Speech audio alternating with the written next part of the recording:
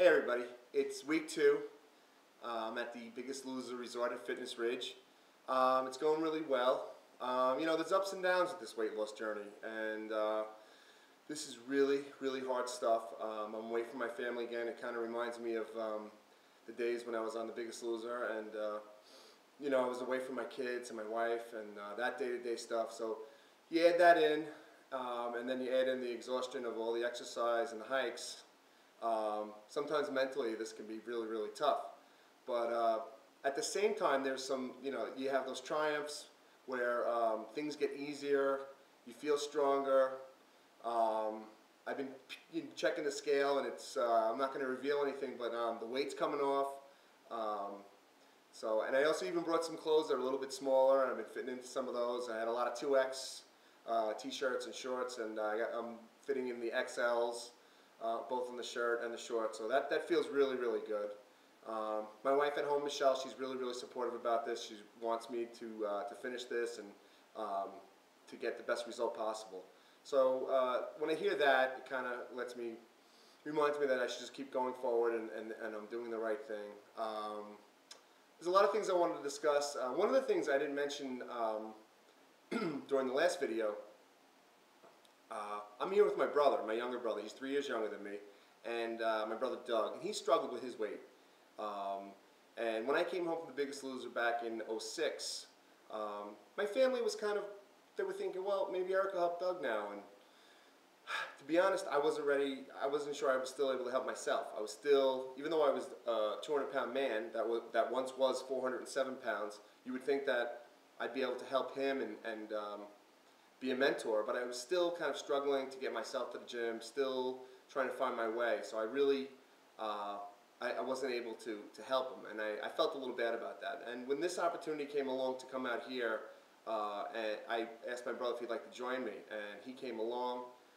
He came back in January. We did 2 weeks together here, and now he's here again with me for this 5-week stay, and he's doing great.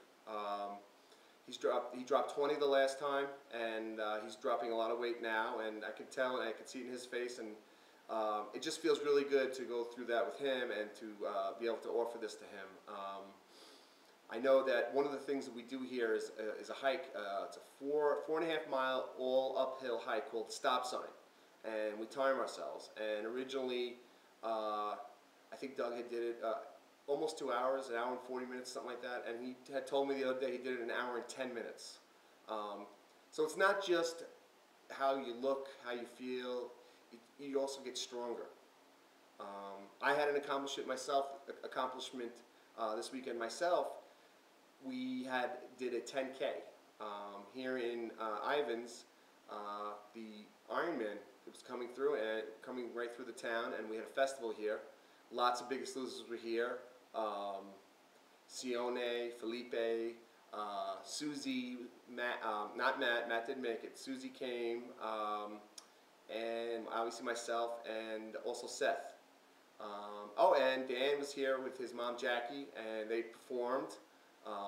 Really great musician, and really made the show. It was a great festival. But before we went out to that festival to meet and greet all the people of the great city of Ivans, I and all the other guests from the resort did a 10K, and I hadn't done one of those since 2006. So to finish it, to actually run the whole way and not stop and not walk, my mind kept saying, stop, it's too hard, stop.